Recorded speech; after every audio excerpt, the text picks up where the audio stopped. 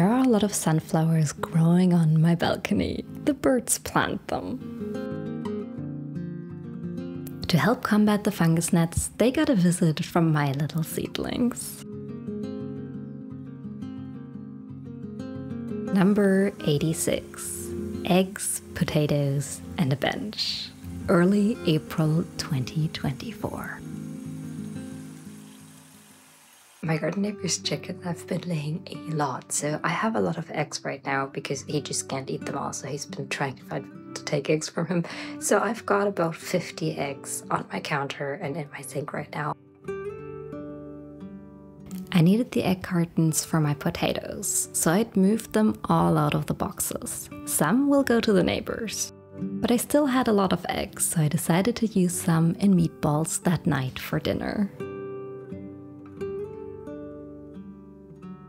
They also used up some more of those oats. They stayed in the fridge until we were ready to eat that night. This also gives the oats a chance to soak up the liquids. I placed the eggs for the neighbors back into the boxes and the rest into reusable crates. I also boiled some in the air fryer. I made myself a quick breakfast with 2 of those eggs too. I needed some rest before dealing with the potatoes.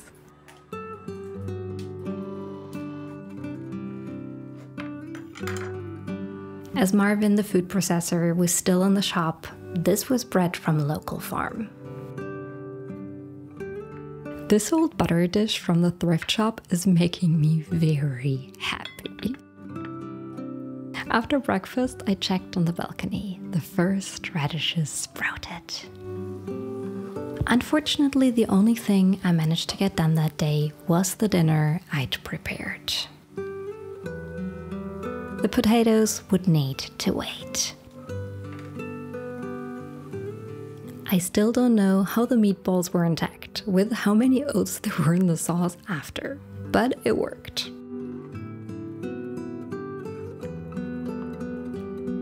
The next day, after class and a car wash.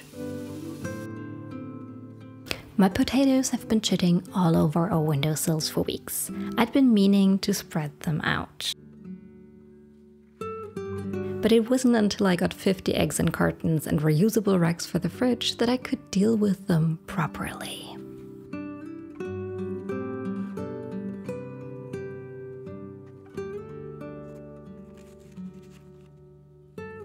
I have 5 varieties of sweet potatoes here, plus some sprouted potatoes from the kitchen.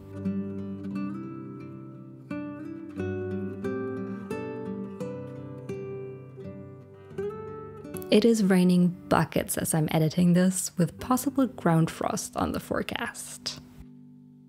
But these will be the first to go into the ground in the garden plot this year, along with some salsify and peas.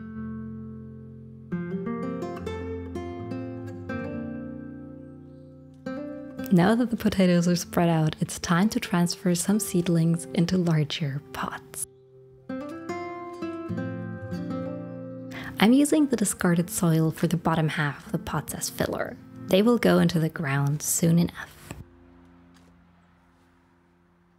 I'll try not to harm any of the bird-donated sunflowers growing there, so I can transplant those as well. I need to get this bin off the balcony soon to make room for some plants, so any removed weight is a bonus. Right now, even my husband would not be able to carry this to the car.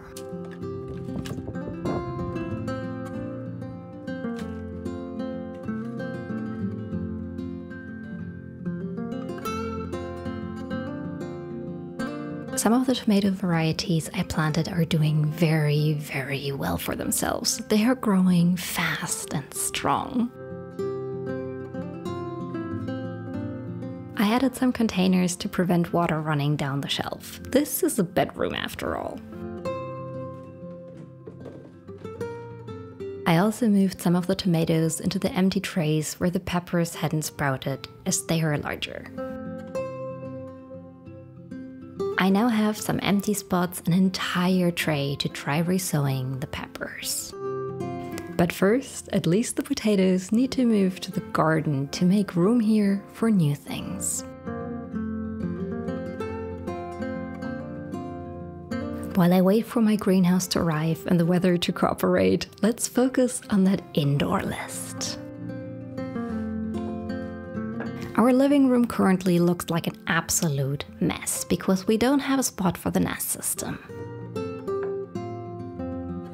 Don't worry, you don't need to know what a NAS is. It's just an ugly looking computer that stores our digital things.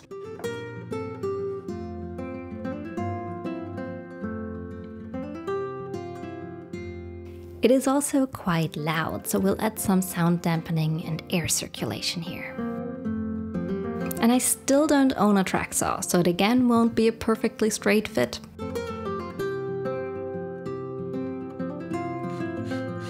I'm happy to report these are the last of the screws the former garden owners left behind. I got good use out of them, but they were bad screws nonetheless. They were the ideal length for this project though.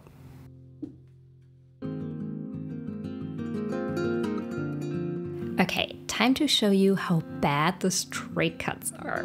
The bottom cut here is mine. Yeah, I know. Cheap screws, the wrong tools. Please don't learn from me here. I'm the one learning and even I know better. Function is what matters. The tiny gaps where the straight cut of the jigsaw wasn't straight enough won't. Which is really good, because the other side is worse.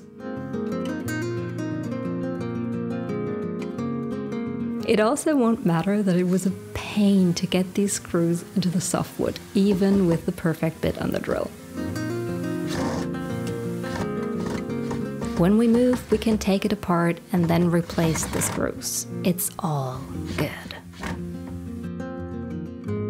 I'd gotten the wrong hinges, so I improvised a lid with more imperfect cuts.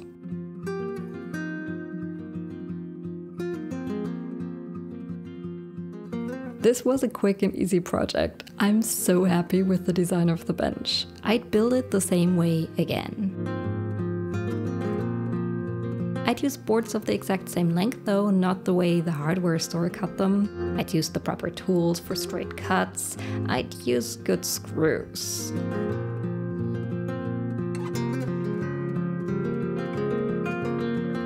But I've learned that I can build a storage bench, and I learned how not to use a tool.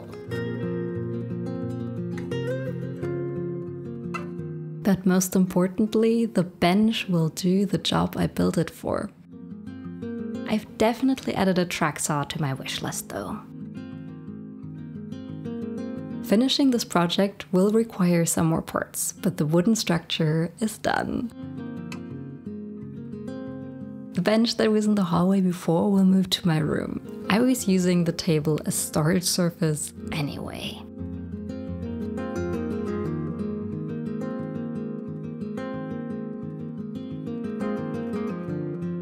So long, and thanks for being here. If you want to support the channel, check out the link in the description or on the screen below. There you'll also find out how you can help me buy a track saw if my not so straight cuts bother you.